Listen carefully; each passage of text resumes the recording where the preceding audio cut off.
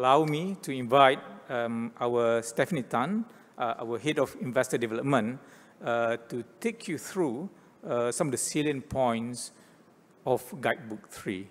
Over to you, Stephanie. Thank you. Thank you, Tan Sri. Distinguished guests, industry participants, members of the media, and fellow colleagues, good morning, everyone. I'm Stephanie Tan, Head of Investor Development at Bursa Malaysia. So prior to joining the exchange, I was a sell-side equity research analyst servicing local and foreign fund managers. Hence, I can attest to some of the factors that investors look for in companies. I'll spend the next 15 minutes or so to walk you through Guidebook 3 that we are unveiling today, entitled Strengthening Stakeholder Management and Investor Relations.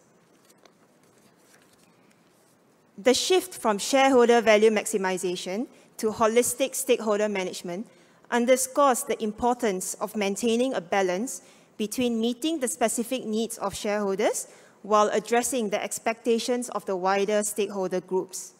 Today, the broader group of stakeholders can directly and indirectly influence business performance, and this is essential for the sustainability and continued success of companies.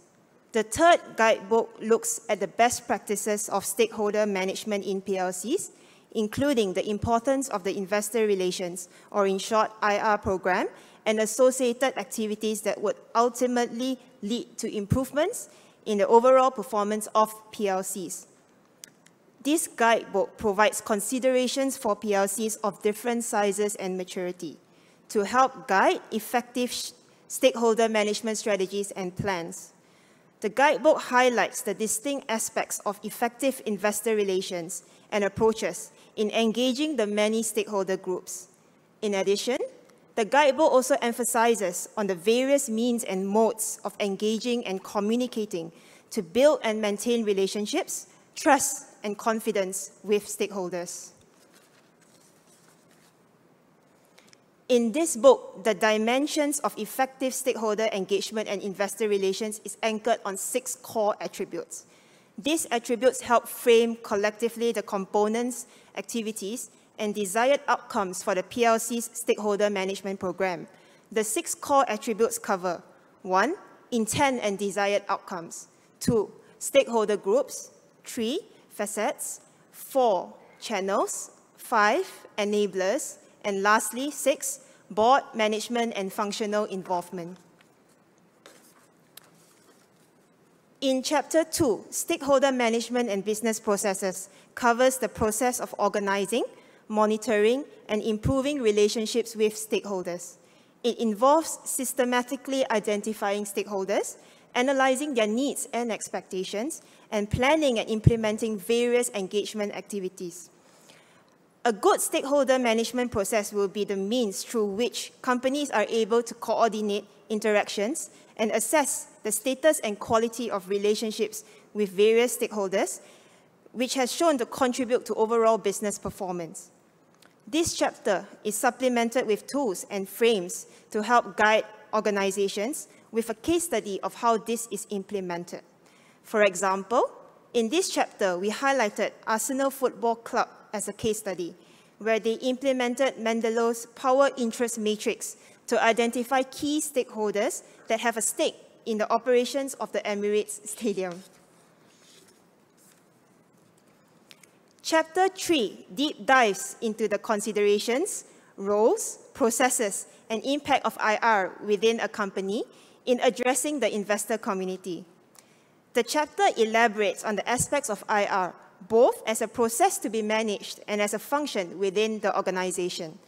The key activities associated with IR and the interdependencies are further explained and referenced.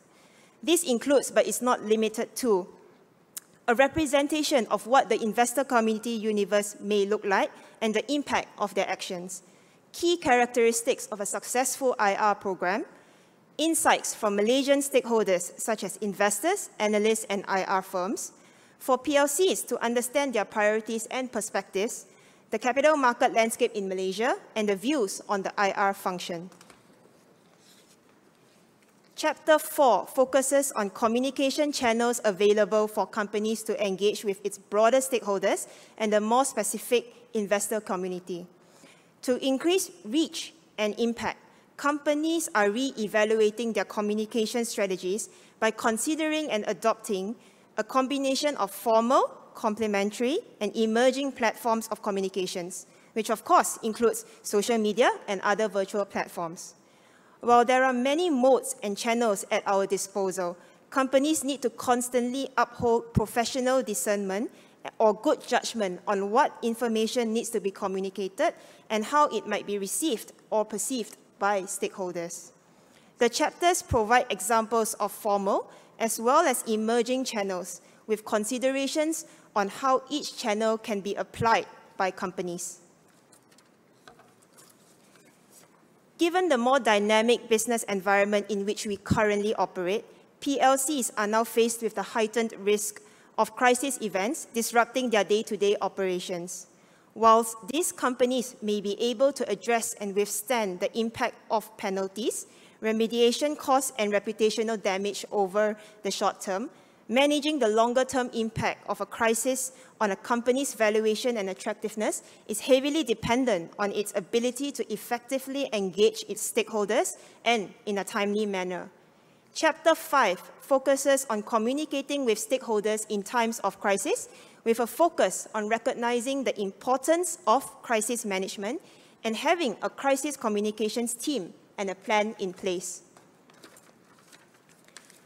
The final chapter of the guidebook touches on the enablers for an effective stakeholder management and IR. The first enabler is on leadership and culture. With the rise of shareholder and stakeholder activism, the conduct of boards, CEOs, and senior management are watched closely and scrutinized by stakeholders. Leadership and organizational culture certainly shapes a company's business conduct vis-à-vis its engagement with its stakeholders. The second enabler is on leveraging data for effective stakeholder management. Use of data enables greater visibility into stakeholder needs, assessment of their influence, and support better responses. The third enabler introduces qualitative and quantitative measures for PLCs to better understand the performance of their stakeholder management programs. These potential measures provide insights into the effectiveness of the current plans and feedback for future enhancements. The final enabler covers the use of tools and technologies. Companies need to embrace tools and enabling technology to continually listen and stay in touch with their stakeholders' needs, which evolve from time to time. Throughout the guidebook, as with all the guidebooks in the PLC Transformation Program series, we include supplemental links or videos and case studies from both local and global companies to help bring to light the concepts and practices highlighted. For instance, there are links to video recordings of the expectations from the investor community. In developing this guidebook, we had the privilege to interview representatives from a couple of GLICs, for example, the Chief Investment Officer of EPF, who provided perspectives and expectations of institutional fund managers with regards to IR approaches or practices among larger Malaysian PLCs. Implementation considerations and practice aids in the book also serve as a reference for corporate leaders and IR professionals with suggested actions or checklists that PLCs can consider. As this is my last slide on the preview of Guidebook 3, let me highlight a few call to actions. Number 1, recognize that stakeholder management is essential and should not be left to chance. 2, develop an IR function that acts as a bridge between the leaders of the companies to the wider investor community. 3, embrace the various communication channels and enablers for effective stakeholder management and IR. And lastly, 4, institutionalize stakeholder management and IR as a shared responsibility and collective effort across the organization.